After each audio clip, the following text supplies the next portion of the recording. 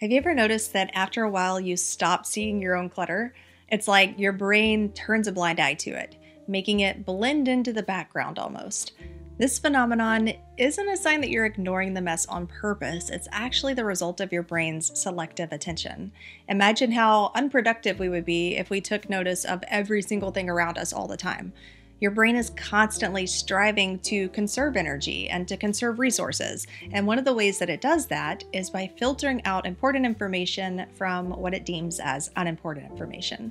The brain's gatekeeper for information is something called the reticular activating system. This is a bundle of nerves in the brainstem that acts as a filter. It decides what information passes through and what gets ignored and pushed to the background.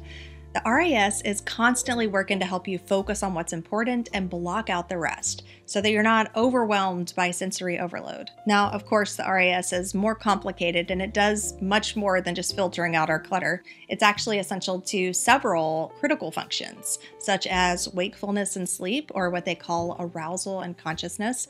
It plays a pivotal role in waking you up from sleep and maintaining alertness, and it helps you to maintain your sleep-wake cycle so that you stay awake and focused during the day and you get sleep at night.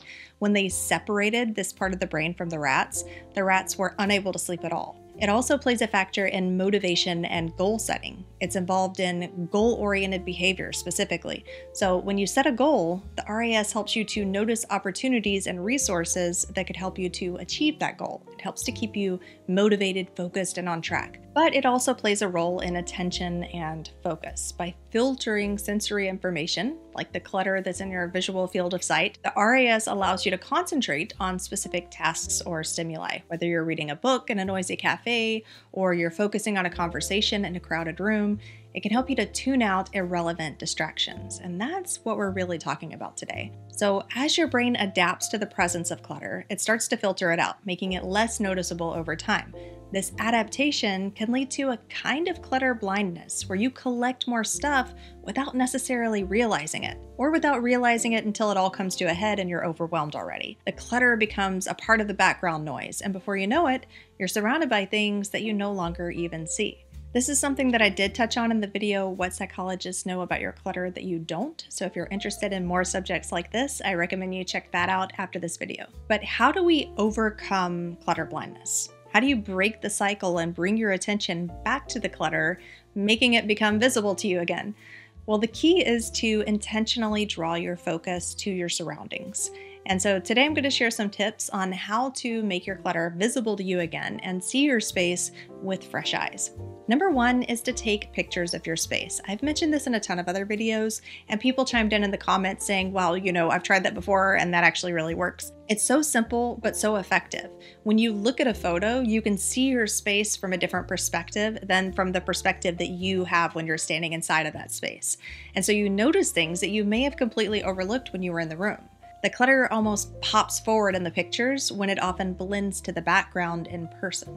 Essentially, it's just a quick way to give yourself a different vantage point and to pull yourself out of the same perspective and the same space that you're in when the clutter is blind to you. Number two is to set regular intervals for decluttering. So in addition to building new neural pathways and strengthening your habits by doing things regularly, something that I talked about in this video on clutter-free tips from Atomic Habits, this practice also helps you to reset your brain's adaptation to clutter. It ensures that you're actively aware of what's accumulating because you're actively directing your attention to that space. Your attention is going to go wherever it's forced to go. It only allows things to fall to the background when you're not paying attention and you're not directly, intentionally looking for things. So having a date on the calendar or some kind of a reminder or alarm is a great way to just periodically direct your attention to that area. Number three, change your environment. Rearranging furniture or just changing up the decor can jolt your brain into noticing things that it had previously filtered out because something's changed. It's not all status quo, filtered out, unimportant information anymore because something's different and therefore it's worth noticing. I once spoke at a widow's retreat, and one of the most effective ways that these women shared for moving forward in a space that constantly reminded them of their lost partner was to simply rearrange the furniture. Something as simple as changing up the space made it feel different, and they were able to release and move forward and not feel stuck in the same place. Begin rewiring by rearranging. Number 4, mindful observation.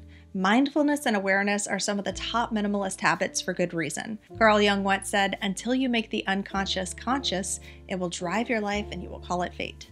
That's a quote that I picked up from Atomic Habits that I chatted about recently. You might spend a few minutes each day scanning your environment. Make it a habit to notice details and to question whether items are necessary or if they're just taking up space. Speaking of Atomic Habits, Clear recommends pointing and calling, something that surgeons and surgical nurses do in the OR to reduce errors, but it can also be helpful for increasing mindfulness. Try announcing out loud when you splurge on products that you don't need or that you already have duplicates of. Or when you don't put things away when you come home. Try just announcing, like, "I'm not putting this away. I know that I'm going to have to do it later.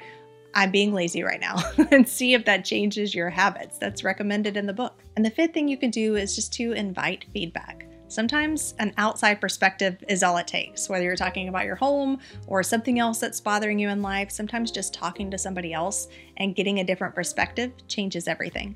So you can ask a friend or a family member to walk through your space and point out anything that seems like clutter to them. It may feel cringy, but better you to ask them than for them to tell you unprompted, right?